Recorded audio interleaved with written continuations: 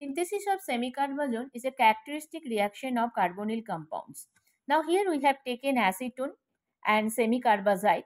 So oxygen and this H2 leaves as a water molecule, and carbon and this nitrogen is bonded via double bond. We get the final compound semicarbazone.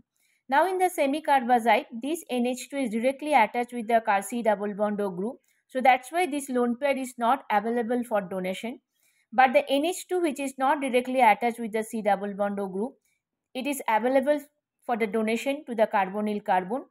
And this reaction follows the nucleophilic addition mechanism, and that's why the lone pair availability for donation is very much important. So this is the reason this during the semicarbazone synthesis, the NH2, which is not connected with the C double bond O group, it's bind with the carbonyl compound and forms semicarbazone.